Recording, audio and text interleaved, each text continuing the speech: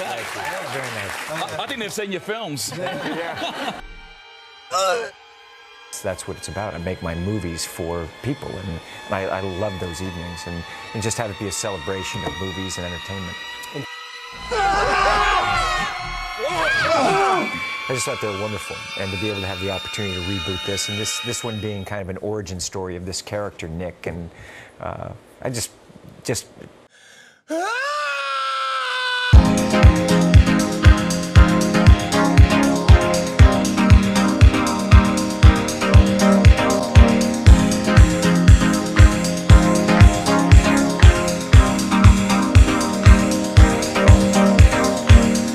Hello everyone, I'm Blake Childress, and I'm That One Filmmaker, and have any of you seen the classic Universal monster movies from the 1930s and 40s? Yeah.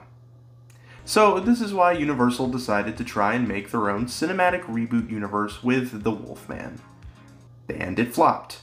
Then they tried again with Dracula Untold. And it flopped. Finally, in 2017, they tried with The Mummy starring Tom Cruise.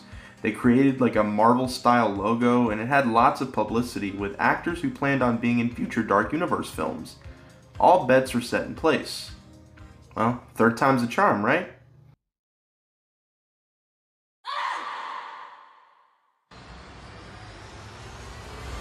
What the fuck?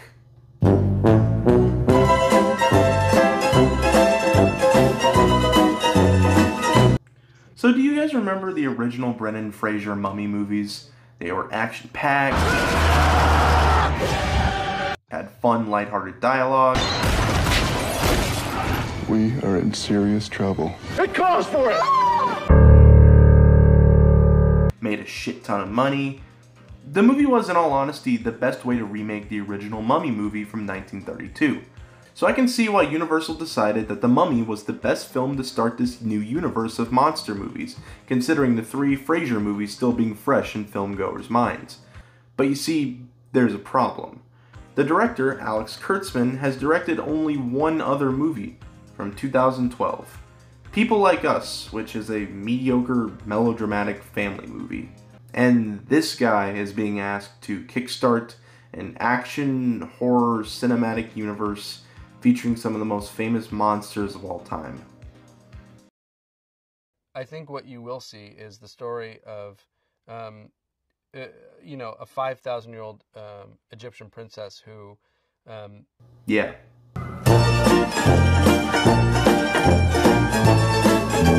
One thing that confuses me is the writers behind the movie aren't bad writers.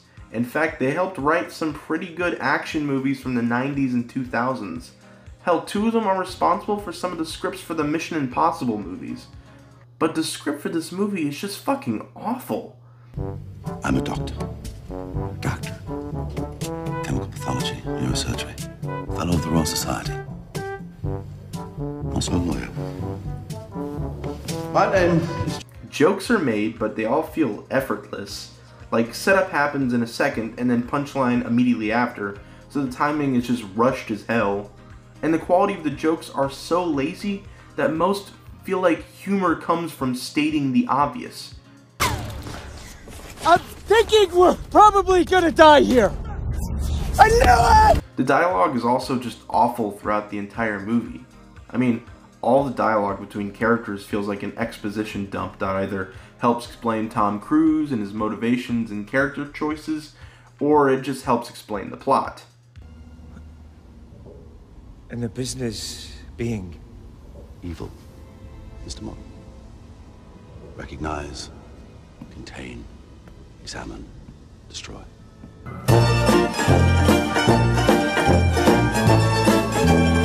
The biggest problem with the movie is that most of it is just unoriginal and rips off like 15 different movies and combines them all together. With the plot itself, the movie is ripping off the original Universal Mummy movies, which I guess makes sense, you know, if it isn't broke, don't fix it. And they also rip off the charming, stylized, and grounded action of the Fraser Mummy movies, but without any of the charm, style, or anything even close to being grounded in reality. The movie also tries to rip off the Marvel Cinematic Universe with Russell Crowe acting as the Nick Fury of the Dark Universe, with Tom Cruise supposed to be the Tony Stark likable Iron Man character, although both are horribly miscast, which I'll talk about later. The movie also rips off, of all things, the relationship between the characters of David and Jack in An American Werewolf in London. Can I have a piece of toast? Get the fuck out of here, Jack. Where the comical supporting role helps the main character understand the supernatural situation they have found themselves in. And while it works in Werewolf in London because David literally left his friend behind to get slaughtered by a werewolf, so it makes sense that he's haunted by the memory of his friend that he basically killed. Jack. In this movie, the comic relief character, played by Jake Johnson, is killed by a random bug in the mummy hole. And after he becomes an undead zombie, Cruise shoots him and that's it. So the motivation of being haunted by him doesn't really make sense, and he even explains that the only reason he's with him is because of the mummy curse, which out of all the exposition in this movie never gets explained properly. So fuck it.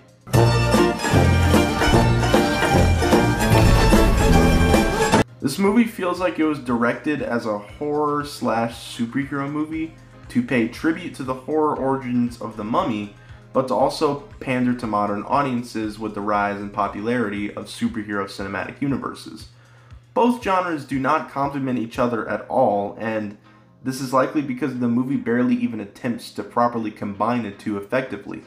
The scares in the movie, if you can even call them scares, are just jump scares where the editor edits in loud sounds to make you jump.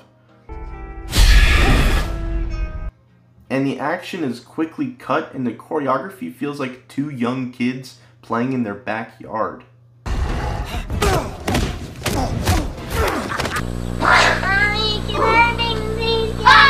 The movie fails at paying tribute to the horror origins of the original Mummy series from the 30s and 40s, and also fails at being a good superhero-style action movie. So what the fuck is this movie even trying to be?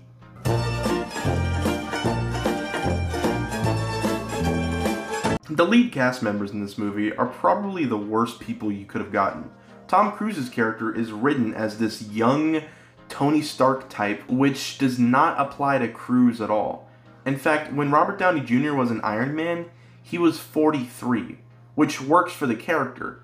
But when Tom Cruise was in this movie, he was 55. Like, there's a part in this movie where Russell Crowe calls Tom Cruise a young man, despite the fact that Tom Cruise is actually older than Russell Crowe. You are a younger man. Nothing against Tom, but his age is what ruins him in this movie. As for Crowe, I really just don't see him as Jekyll and Hyde. Jekyll was always described as the complete opposite of Hyde. So he was a good man with little to nothing wrong with him, which is because of his experiment that caused his dark and evil emotions to become a separate personality within his mind. In this movie, Crowe doesn't play up the difference between Jekyll and Hyde at all, which I largely blame on the script because Crowe was given nothing for his character anyway. To tell you a story. A story about a patient of mine. Jekyll in this movie is just Nick Fury, and Hyde is just some strong guy that beats the shit out of Tom Cruise.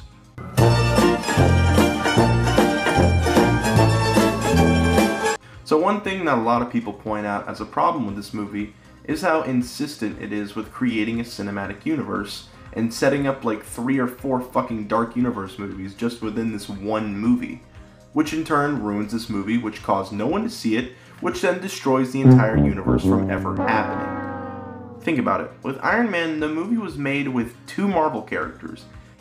Nick Fury was only there in the post-credits to tease the future of the Avengers, which didn't happen until years later. Jon Favreau made sure to make a good movie first to get people interested in watching other movies that were connected to it.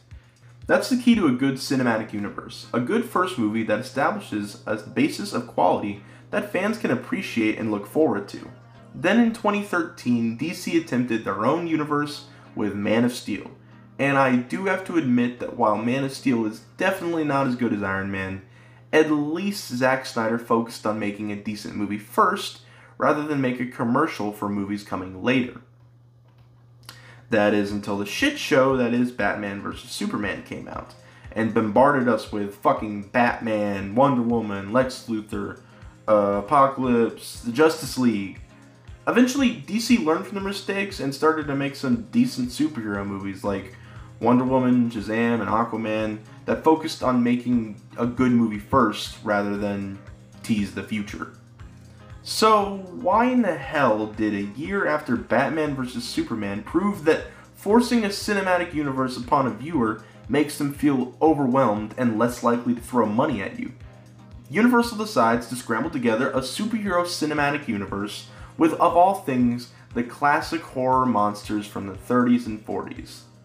The Dark Universe is a fucking mistake, and that's all I have to say about it. In conclusion, The Mummy is a rip-off, lazy, and soulless attempt at capturing the lightning in a bottle Marvel Studios had more than a decade ago in Ironman.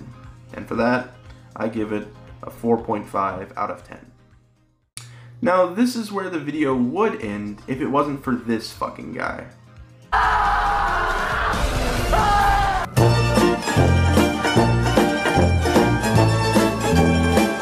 Technically, the Dark Universe is still a thing today, except it's now being run by the horror movie rapist Jason Blum and his company Blumhouse. Basically what happened was after The Mummy flopped in the US and relied on international markets to make its money back, Universal shut down the Dark Universe name, well, for now, and decided to hand the Universal monsters to Blum and let him do whatever he wants. According to Wikipedia, it says new projects are still being worked on, like Bride of Frankenstein is still being made apparently, The Invisible Woman by Elizabeth Banks is also happening, and also a movie titled Dark Army by Paul Feig is still happening. So I have no idea if the name is still dead or if they plan on reviving it with these new projects. All we know is they decided to give the Invisible Man film to Blum, and considering Leigh Whannell already made his directorial debut upgrade with the company, they decided to offer him the opportunity to direct the reboot himself. And I just watched it, and I gotta hand it to him. Leigh is still a great director that turned one of the weirder and more obscure Universal monsters into a stylized and creative horror experience. I loved Upgrade a lot, mainly because the movie had a great story, decent acting, and some great cinematography, but the only thing it didn't do well was the script. So with Invisible Man, he was given almost double for a budget, and with it, he made a great movie. First of all, the story itself is great, and I thought I was going to hate it for not following the same plot of the H.G. Wells novel, but it actually felt like a contemporary twist of the same story from the perspective of a new character. I also loved the script, because most of the scenes were written with a lot of good dialogue. I think my favorite thing about the movie was just how the movie was shot. Most of the scenes in the film were shot in long one-takes, which helped build a lot of tension in the scenes where Moss's character is discovering the shit the Invisible Man is doing in her house. I also loved how the low-budget feel of the movie added to its makeup, costumes, and locations. Like in scenes where Moss's character is in public, she's wearing makeup, but when she goes home or when she's in the mental hospital, she looks like utter shit with bags under her eyes and her hair is messy. I also liked how the house she lives in throughout the movie is small and only has like 2 to 3 rooms, and the house itself is dirty and it looks like people actually live there. The acting was wonderful from everyone, especially Moss, who felt so real in the moments where you can tell she feels alone and caved in when she tells people about being stalked by a fucking invisible man. Another thing I liked was how the Invisible Man in the movie actually symbolizes the haunting nature of abuse after leaving a relationship, which is admittedly a pretty interesting addition to the Invisible Man storyline. I did have a few problems with the film. First off, without spoiling anything, there's a scene where a person is killed in a restaurant by the Invisible Man with Moss there, and he makes it look like she did it, but obviously there would be some security cameras there that could easily prove that she didn't do it at all, but the movie just ignores that. Second, the character Griffin, who is the Invisible Man, is somehow able to push people against the wall and kill them easily with little to no effort at all, without ever explaining why he's that fucking strong. which doesn't make a whole lot of sense. Also, I thought the ending where, big spoiler alert, I want all of you guys to see this movie, so, spoiler alert, blah yada yada, go see the movie. Moss kills Griffin using the invisible suit after he gaslights her by saying he had nothing to do with stalking her. And she takes the invisibility suit with her, and her cop friend just lets her get away with it, and rules it as a suicide since no one would believe he was killed by an invisible killer. Despite the fact that earlier in the mental hospital scenes, there had to be some footage of the security guards being killed by a fucking floating gun and being shoved against the wall by literally no one. Despite all this, I loved the movie, and I fucking can't wait for Leigh Whannell's newest projects.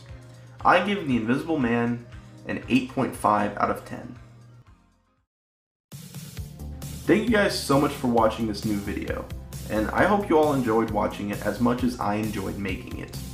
I'm Blake Childress, and I'm That One Filmmaker, and I hope to see you in the next video. Bye bye now.